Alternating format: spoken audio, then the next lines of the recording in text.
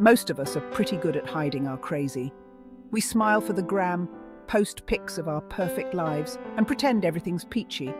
But let's be real, under the surface we've all got that inner critic throwing shade like it's going out of style. You know the one. That voice that says you're not good enough, smart enough, or skinny enough.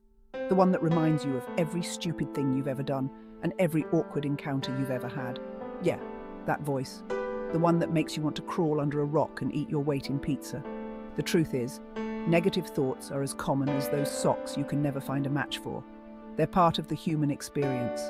But just because they're common doesn't mean we have to let them run the show. Think of it like this. Your mind is a garden. Negative thoughts are like weeds. They pop up uninvited, and if you let them, they'll choke out all the beautiful flowers of positivity and growth. But here's the good news. You have the power to pull those weeds and cultivate a more positive mental landscape. So, how do you deal with this inner critic that's throwing a constant pity party in your head? The first step is to become aware of it. Notice when those negative thoughts pop up. Don't judge yourself for having them, just observe them. Once you're aware of your negative thoughts, you can start to challenge them.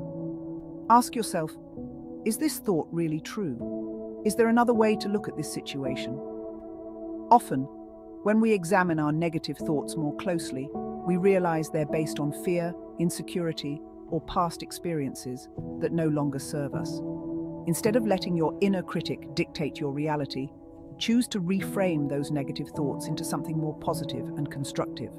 For example, instead of thinking, "I'm so awkward, I always say the wrong thing," try thinking, "I'm still learning and growing, and I'm becoming more confident in social situations every day." Transforming your mindset from negative to positive isn't a one-time fix. It's an ongoing practice. Like going to the gym, you need to flex those positivity muscles regularly to see results. One of the simplest yet most effective ways to cultivate positivity is to practice gratitude.